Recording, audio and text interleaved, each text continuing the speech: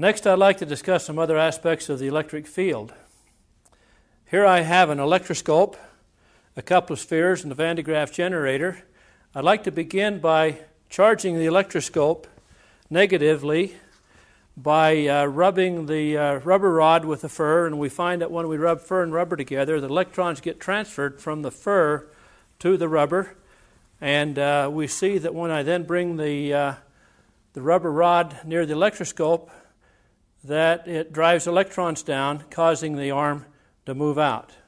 If I touch the rubber to the electroscope, then I put some of those electrons on the electroscope, and that arm will stay permanently moved out there until we do something to take electrons away from the electroscope. So now that we have the electroscope charged and the movable arm is standing out, let's show that we have no charge on either of these two small spheres. I'll bring this up close,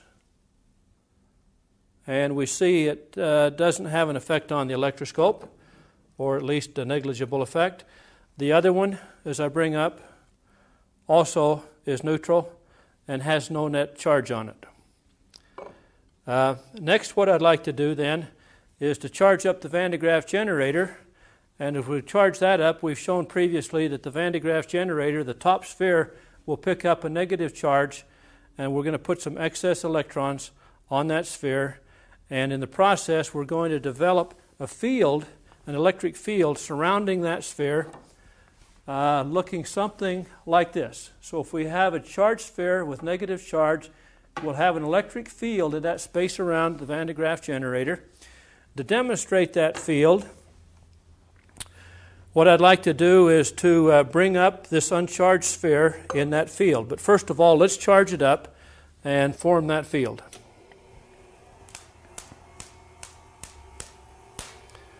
We're charging it to the point where the electric field surrounding it is strong enough to cause some electrical discharging. And you can maybe hear that popping sound of miniature lightning. But nevertheless, I now have a charge, a negative charge on that sphere. And to show the effect that it has on another sphere, when brought into that electric field, what it's going to do is that electric field is going to push the electrons from the near side of this little sphere over to the far side. It'll push the electrons from the side closest to the Van de Graaff generator over to the side furthest away.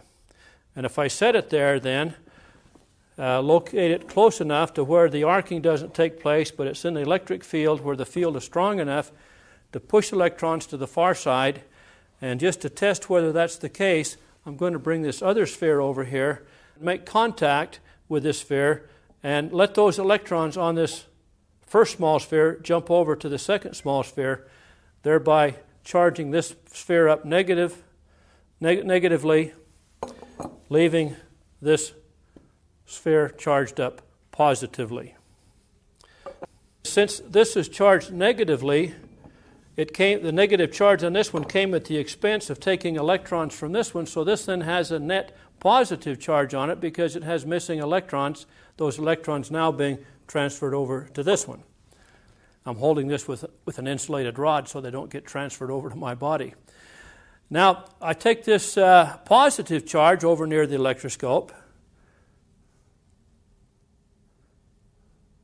and we notice the positive charge then attracts the electrons up to the top, taking electrons off the movable arm and letting that arm relax and come in closer to the fixed arm. So next I'd like to show that this sphere is charged negatively by bringing it over near the electroscope.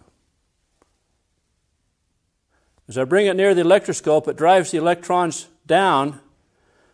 The electroscope, remember, is charged negatively. So as we drive those electrons down, this demonstrates that this has a negative charge on it. So this sphere is charged negatively. This sphere is charged positively. The charging of those spheres was done by the electric field of the Van de Graaff generator.